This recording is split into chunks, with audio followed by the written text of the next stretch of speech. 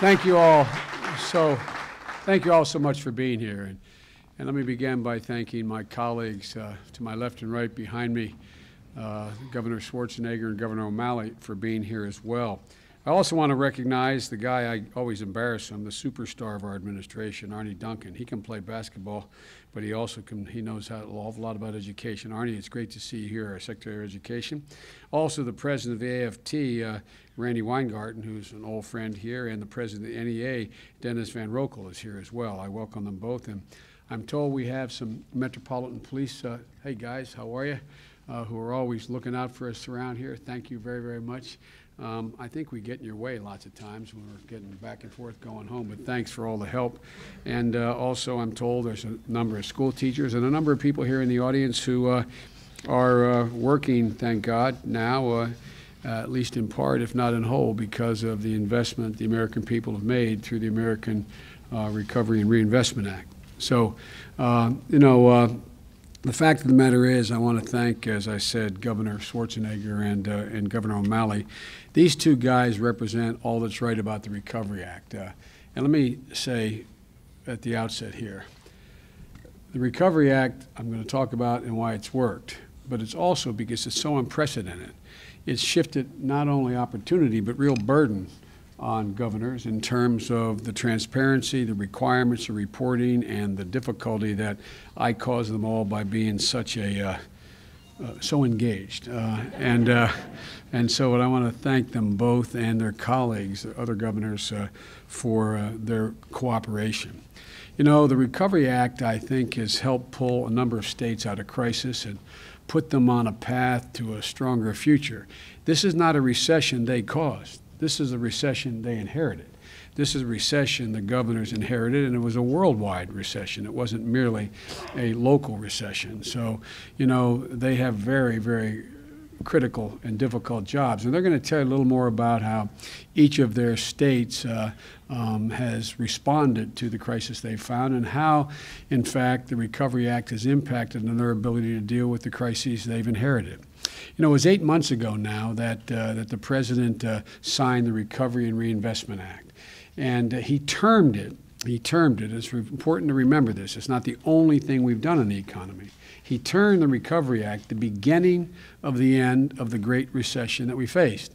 And we call it a Great Recession not to engage in hyperbole. It's the worst recession America has ever faced, short of a depression. So unfortunately, it was the greatest, meaning worst, recession we've had in modern American history, short of a depression. He called it, and I quote, the beginning of what we need to do to create jobs for Americans scrambling in the wake of layoffs, and the beginning of what we need to do to provide relief to families worried they won't be able to pay next month's bills, and the beginning of the first steps to set our economy on a firmer foundation, paving the way for long-term growth and prosperity. And today, 8 hard months later, we're on our way to accomplishing all of those things. Now, don't get me wrong. The President and I know full well that there is too much economic hardship that remains. My grandpop used to have an expression from Scranton. He'd say, and I mean this literally, and it wasn't viewed as a joke. He'd say, Joey, when the guy in Dixon City, a small town above Scranton, is out of work, it's an economic slowdown. When your brother-in-law is out of work, it's a recession. When you're out of work, it's a depression. And it's a depression for millions of American people. And we're not going to be satisfied until we see a net creation in jobs in every monthly report. But we're moving in the right direction. We're starting to make real progress on the road to recovery. We're no longer talking about whether or not we're going to slide into depression. We're arguing and talking about the shape of the recovery. And that's a gigantic change in 8 months. There's a strong and mounting evidence that the Recovery Act is putting people back to work. Just listen to the stories you saw in the video. I was at every one of those places except one. I met every one of those people. I spent time with them. This is real. And this can be repeated thousands of times across the country. It's helping Americans get through these really tough times. Just ask the more than 16 million people who've received expanded unemployment benefits. Where would they be? Those who criticize us, what would they have done? 54 million Americans who received economic assistance in jump-starting the spending, $250 one-time payments to veterans and to the elderly. Ladies and gentlemen, it's laying the foundation for recovery that, God willing, is sustainable, not based on a new bubble, not based on a dot-com bubble or on a housing bubble.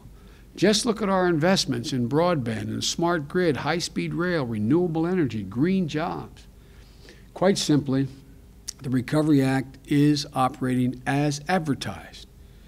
Again, my grandpa, it wasn't advertised as the only horse to carry the sleigh to get us out of this ditch, but to play an incredibly important role. It's performing as advertised. It's playing its part in lifting Americans back up and moving us toward genuine recovery.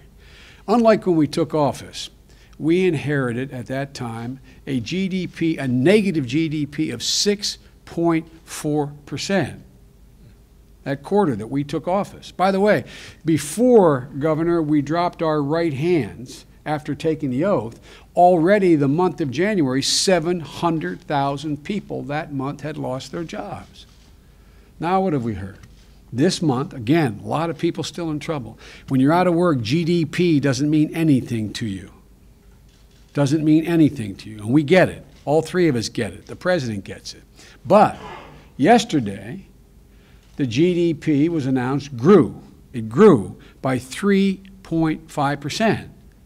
It hasn't grown that much since 2007, over 2 years ago.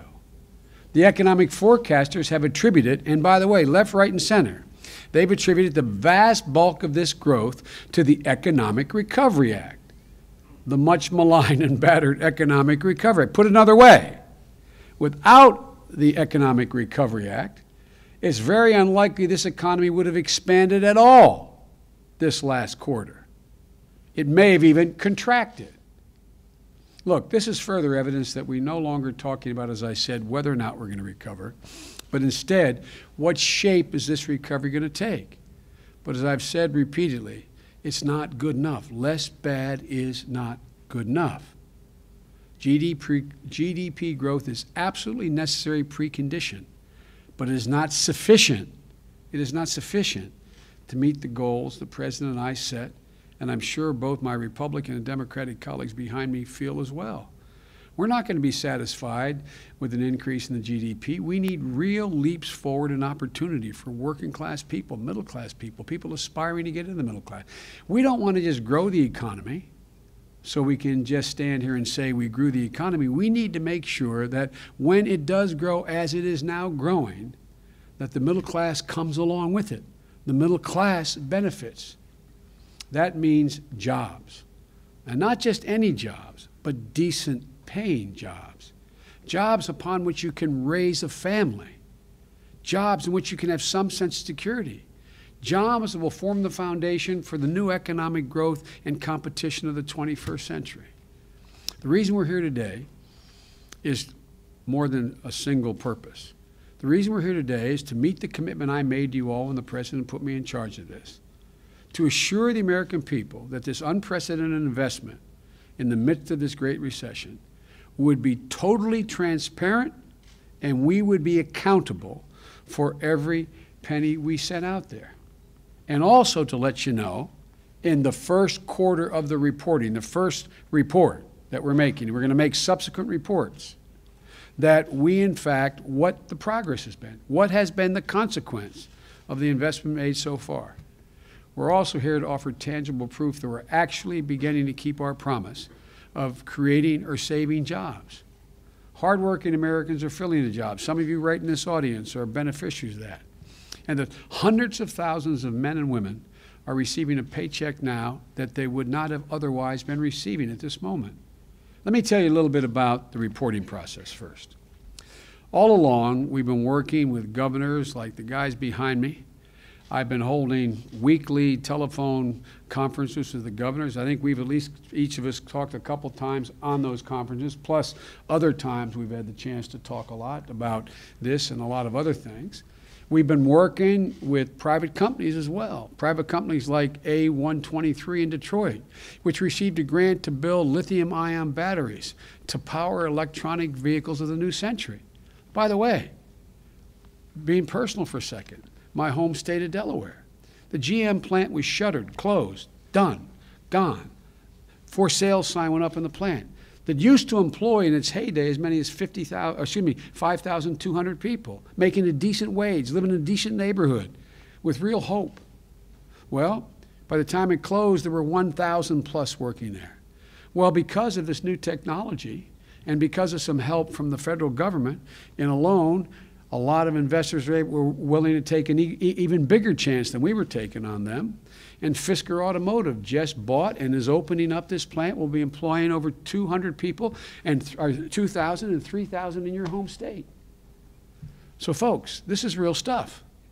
A century ago, Solyndra, which you heard a little bit about, which you saw in the video, and has breakthrough technology for building solar panels that will help reduce our dependence on fossil fuels and lead us to a cleaner energy future, they also made an investment. They took a chance beyond us being willing to take a chance on them. We've been working with mayors and county executives, Indian nations, working with research groups, universities, basically anyone who has received a federal dollar to initiate a specific project or activity as a consequence of this Recovery Act. And under the law, they all have to report. They all had to report in by October 31st of this month to tell us exactly where those funds that we sent to them have gone, how many people they've hired as best they can discern that, what projects are actually being done, completed, what the stage of the projects are. Folks, and then our independent recovery board, there's a group of 10 IGs, inspectors general, headed by the toughest guy in the government that we picked, and he really is. I mean, he had a reputation of being really very, very tough, heading up 9 other IGs to go out there and go through with a comb each of these reports. This is the accountability part. This is the transparency piece. And based on those reports which we've received to date, the net results have been quite positive. As a result, I'm pleased to announce that the Recovery Board has advised us when the data is posted later today, it'll be posted about 2, 3 o'clock today. When it is posted today, it will show that we have created or saved 640,239 jobs directly as a consequence of contracting authority of the federal government. We still got a long way to go, folks. But for those 640,000 Americans and the hundreds of thousands more who have received jobs as a consequence of the indirect investment we've made, when we go in there and we invest in people getting a recovery, that $250 one-time payment, the tax cuts that exist for small businesses, the tax cuts that exist for individuals who receive a paycheck and have withholding getting 60, 80 bucks a month more. That endeavor has had the macroeconomic impact of creating at least another 400,000 jobs, separate from what we're reporting today.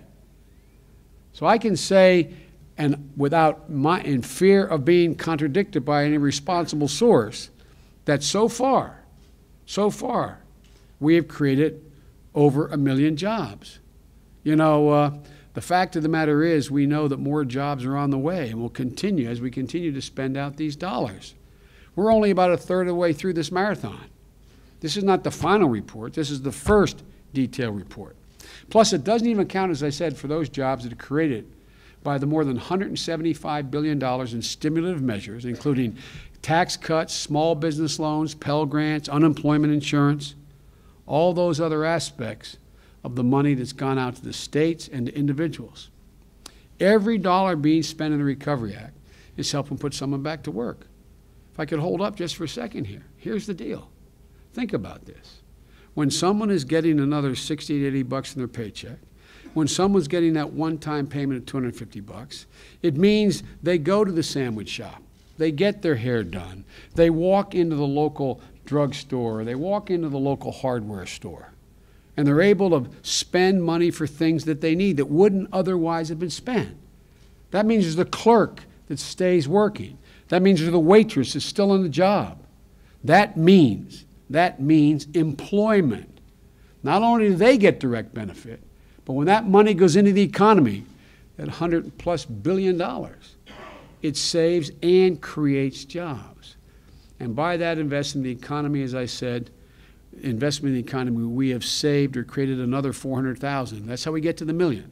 So 640 directly from a contract going out to a university or a government contract put out to pave a road or renew a rest stop in a national park or whatever.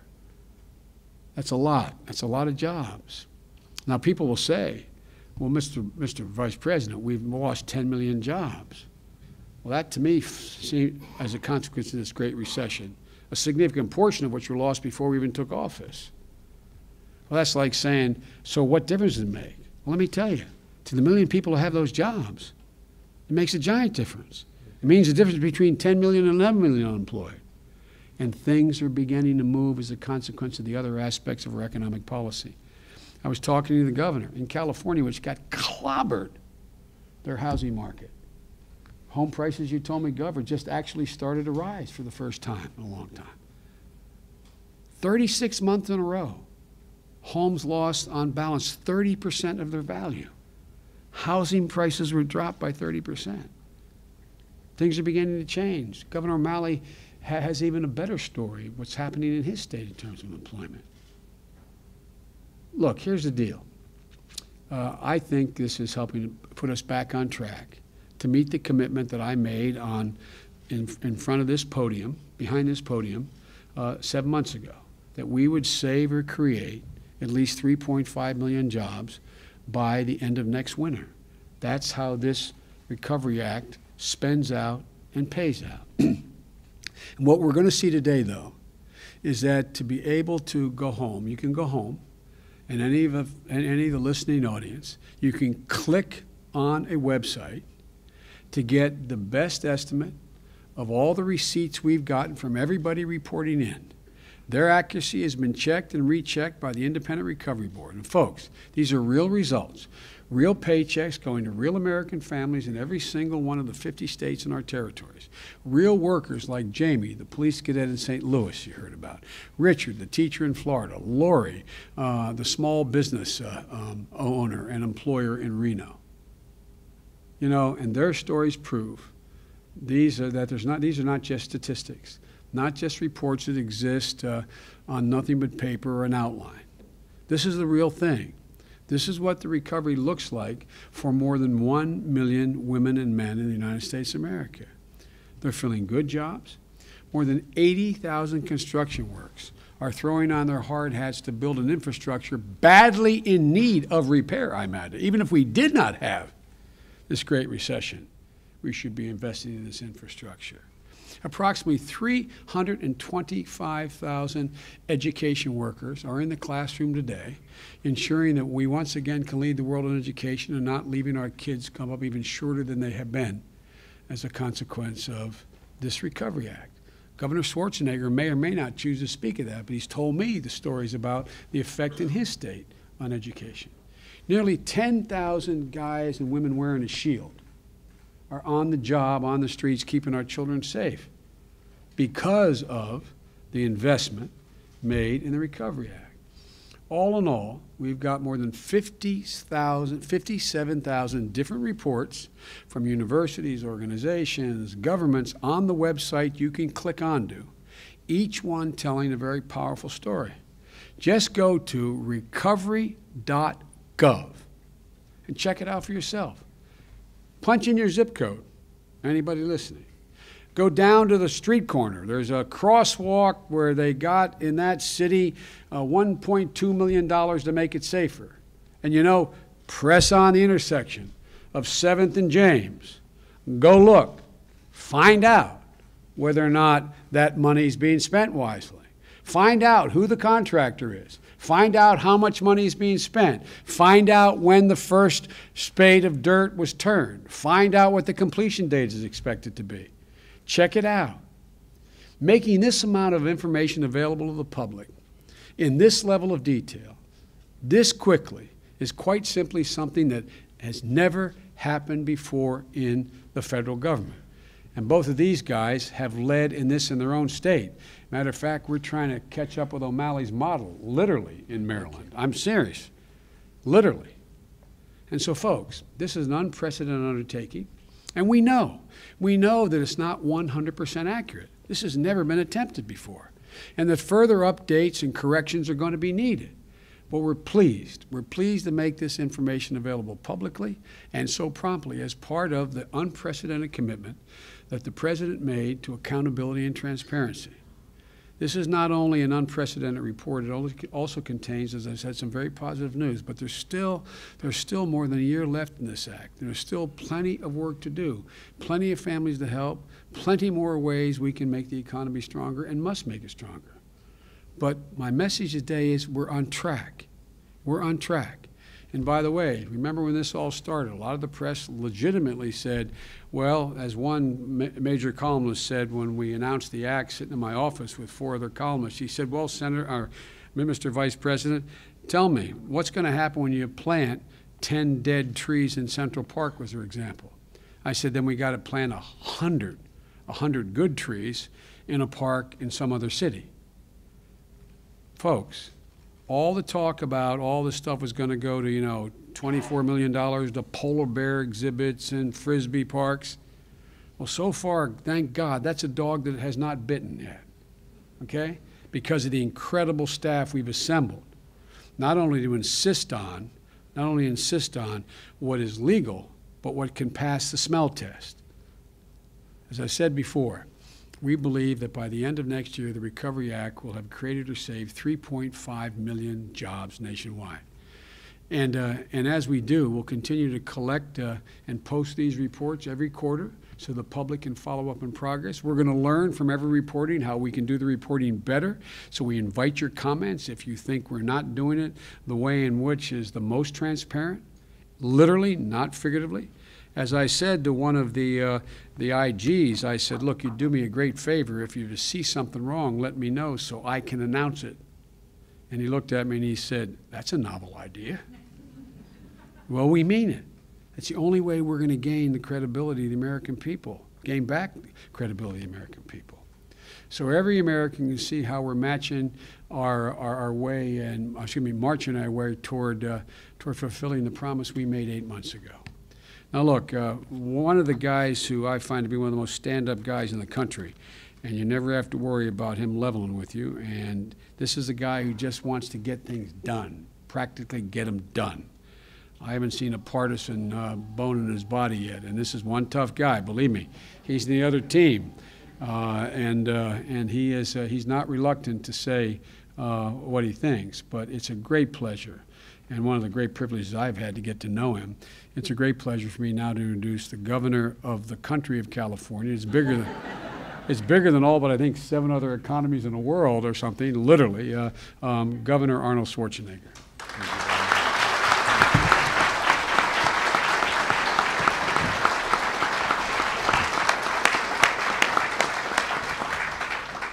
But you left nothing for me to say anymore. You said it all. But anyway, I want to say thank you very much to Vice President Biden for inviting me here right along with Governor Malley. It is wonderful to be here, and I just want to say that I came here enthusiastically to be part of this press conference and of this event here today simply because I am so excited and so happy that we have this economic stimulus money that is coming to our state of California and to all the other states. And it has helped us so much. As the Vice President has said, that we have hit the biggest recession since the Great Depression, and I totally agree with him on that. And of course, I'm very happy to hear the numbers that the GDP is going up by 3.2%. So this is great news that I've heard this morning. And but I mean, the fact is that the whole world is 1/3 less worth, And I think that we feel that the economic crunch in California, the crisis that we have with the mortgages and with refinancing, the budget crunch and crisis that we have. We have faced a tremendous burden in our state. And as a matter of fact, our deficit this year, just to show to you, has been $60 billion. $60 billion is much higher than in any other state. So when you have to make those kind of cuts and also raise taxes and go through this kind of a roller coaster ride, and then you get this help from the federal government, I tell you, it has been very welcome. And so I just want to talk briefly about this stimulus and what it has done for California. And the reason why I also wanted to be part of this is because there's some people, some of our colleagues that are saying it hasn't done much or it was a waste of money. Well, I would dispute that because for California it has done a lot. Just to date, California has been awarded more than $12.5 billion of that stimulus money. And we have been promised $50 billion, so we're looking forward for the rest of the money. We expect that federal reports, no, because it was always made clear that this is done over a period of 2 years, so we are looking forward to the rest of the money. We expect that the federal reports to show that this money has created or saved more than 100,000 jobs in California. And this is also what our numbers show, because we have also counted the jobs, and it's really extraordinary the impact it had.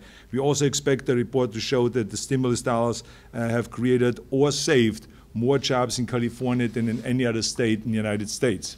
For example, take education. California has received $7.1 billion for education. Now, that money has created or saved 62,000 teachers' jobs. But not only teachers' jobs, also for administrators and professors. So there's again people that said, well, we would have done something about that anyway. No, these teachers would have been gone if it wouldn't have been for the federal stimulus money. I just want to make sure you understand that. We have received also more than $2 billion for infrastructure that has created or saved more than 1,800 jobs. And many more infrastructure projects will be breaking ground in the coming weeks and months. We have received also more than $500 million for workforce development that has created or saved more than 12,000 new jobs.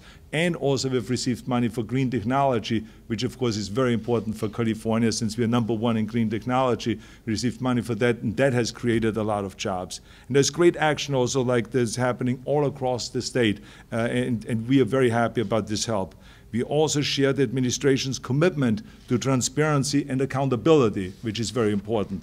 That is why California, we have created a recovery task force, launched a website so that taxpayers can see exactly how stimulus dollars are being spent. We were the first state in the nation to appoint an inspector general to root out waste, fraud, and abuse of the stimulus funds.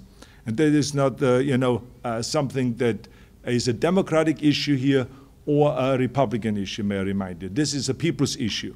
This is a jobs issue. It's all about jobs, jobs, jobs. That's what we want to create, and that is the most important thing, is to create those jobs and put people back to work. And so I just want to say again, thank you very much to the Vice President Biden, and thank you very much to President Obama for helping the state of California, and we're looking forward, as I said, to many more help in the near future. Thank you very much. Thank you.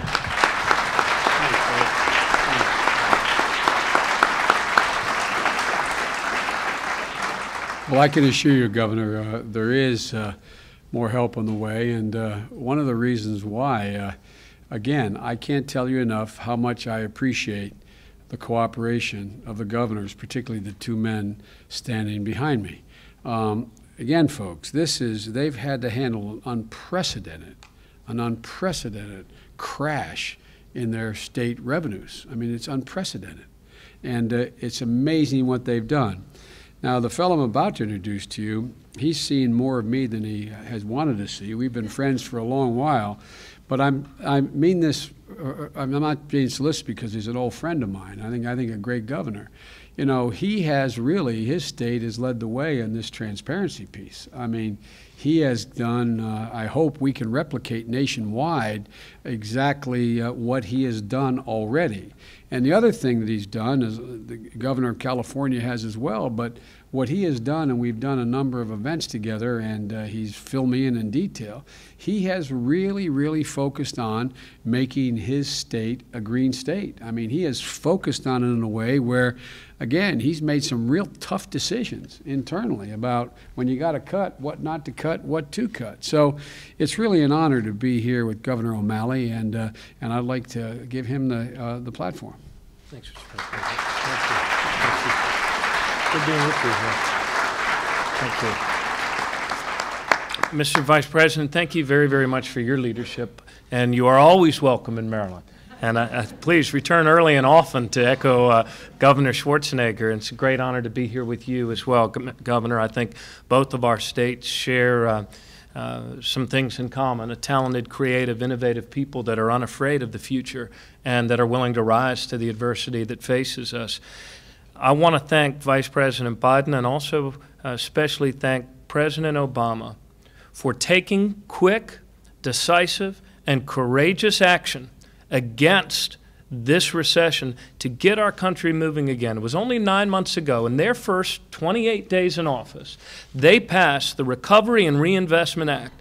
And all of us remember in those times, all of the economists were talking about whether or not we were teetering on the brink of the next Great Depression.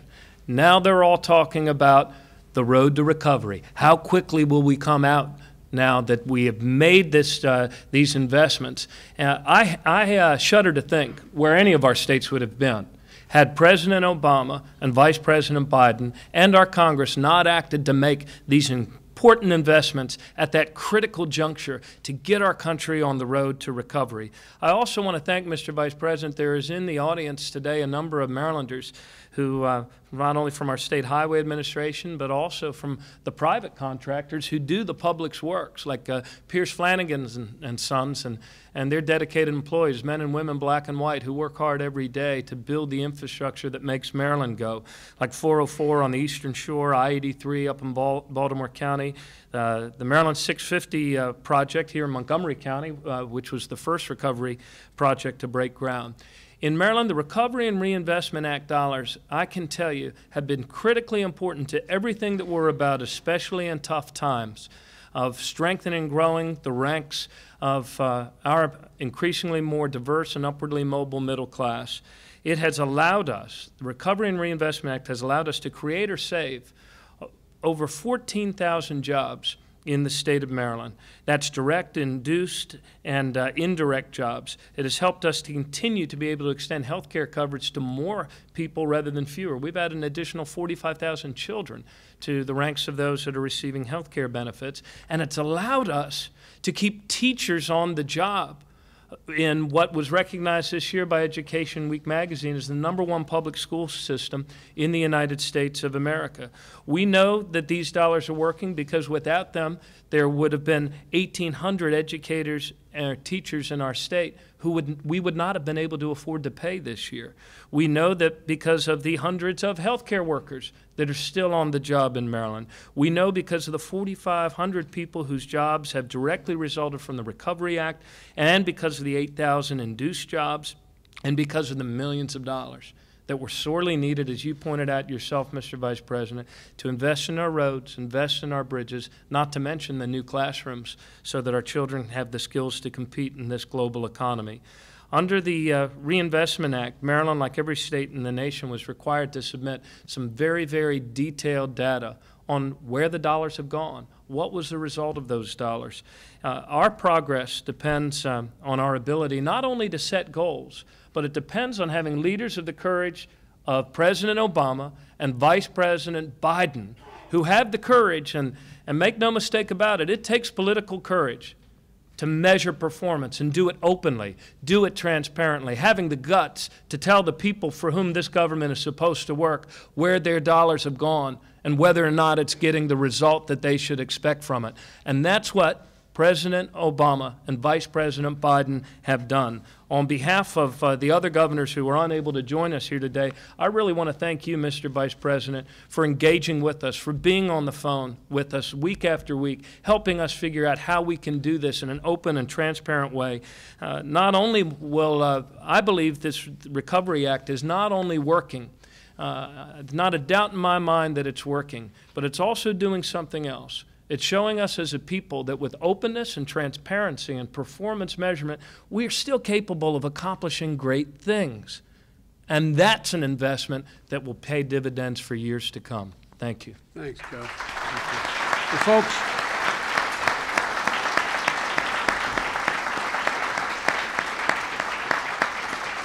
Well, folks, I want to make it real clear. We could have done everything, and we don't do everything right. We could have done everything perfectly right, as Secretary Duncan knows, at a federal level. But the implementation of all this has been the governors, the mayors, the county executives, the people on the ground, the school boards, And it has been actually remarkable so far. I don't want to exaggerate this again. I want to make it clear. We're trying to do this as dispassionately and as surgically as we can. We don't want to make claims that this is the end of all problems. We don't want to make claims that this is done more than it is done. But without this investment in the Recovery Act and Reinvestment Act, without the governors taking on the kind of responsibility they have taken on, we would be in a lot worse shape than we are today. As Secretary Duncan can tell you, there's about $100 billion of this within his jurisdiction. And he has really had the ability to deal with an awful lot of innovative people in the States. Not only has he had great ideas, not only have the teachers been cooperative, but there's a whole lot going on here. A whole lot going on here. And let me conclude by saying that the point that Governor O'Malley made. One of the things I said, and by the way, these guys, God love them, they do it, once a week, every week, since the act began, I'm on the phone with 5 to 7 governors for 45 minutes to an hour, and somewhere between 7 and 12 mayors or county executives. I've now spoken to every governor at least once, and I think 20 or more twice in these conferences. And it's a two-way deal. I tell them what we expect, and I ask them what they need. And they tell me what they need, and they tell me what's working and not working. We've learned a great deal from those conversations. And I must tell you, I've yet to find a single governor who at the end said, by the way, don't send me any more of this help. We don't want any more of this help. Send double. That's right. That's right. So, folks, this has become, no matter how it's advertised, this has actually become a bipartisan undertaking. I mean, it really has in its implementation. And I thank the Republican governors as well as the Democrats. I was on with 2 leading Republican governors day before yesterday, actually Wednesday, for the 45-minute call. And even one who announced initially he was opposed to this was saying how much difference it made in his state.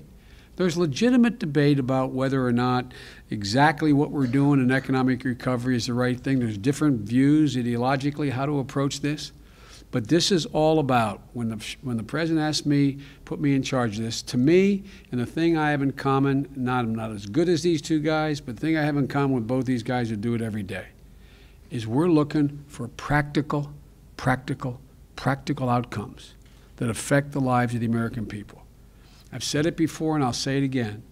The longest walk any mother or father can make is up a short flight of stairs to their child's bedroom to say, honey, I'm sorry, but you're not going to be able to go back to the same school next year. Honey, I'm sorry. You're not going to be able to play in that team because dad or mom just lost their job. Or we lost our house. We can't pay the bank. A lot of people have made that walk this year. My dad made that walk when I was 3rd grade going into 4th. And I remember him walking up the steps. I remember exactly what he said, literally. Got to move, honey. I can't take you with me now. You're going to stay here with Grandpop and Grandma, my mother's grandfather, my mother's father and mother. I'm moving down to Wilmington with Uncle Frank. There's jobs down there, but I promise you, honey, I'll come back. I'll try to get home on the weekends, but we'll get a job. I'll get a job, and we'll have a nice place to live in. I'll come back and get you and Mom and Frank and Jimmy and Valerie, and we'll be okay. I believed it'd be okay. It was kind of wrenching, but I believed it'd be okay. But it wasn't until I got older I realized what an incredibly difficult thing for my father to do, to turn to his father-in-law and say, Ambrose, look, can Gene and the kids stay here with you? It'll be about a year. My father, like all these people who lost their jobs, was a proud man. A proud man. Not till I got, as I said, to be an adult, I realized how incredibly difficult that must have been for him. Well, ladies and gentlemen, you know, my dad has an expression. He says, you know, Joey, a job's about a lot more than a paycheck. It's about your dignity. Folks, a lot of people have had their dignity stripped from them through no fault of their own, women and men. A lot of people have made that walk. Some are still making that walk in Delaware, California, Maryland. And we're not going to be satisfied. And I never speak for governors, but I'll bet they agree with me. We're not going to be satisfied till all those people who made that walk are able to turn around and say, and look at their kids and say, honey, it's going to be okay. It's going to be okay. That's what this is all about. That is the measure for us of whether or not we will have succeeded, not the fact that GDP may grow at 6.5%, God willing. Growth in the GDP is necessary but not sufficient. And I can't tell you that what I've learned about all these governors, I've never been a governor, I've been a senator for 36 years. These guys do this every day. These guys see these folks. They see them. They see them unlike those of us who work in Washington. And these guys not only are smart, they got a heart too. And so I just want to thank them both for being here. I want to thank all the governors for cooperating with me and our staff and all the mayors and county executives, because they are where the rubber meets the road. They're where the pain can be seen and felt every day.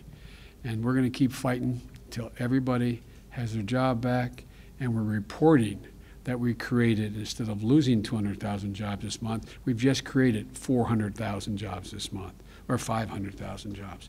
We're going to get there. We're going to get there. And we're going to play hell in the meantime, making sure we do get there, because we are not going to step back from this. Thank you all very, very much. Thank you.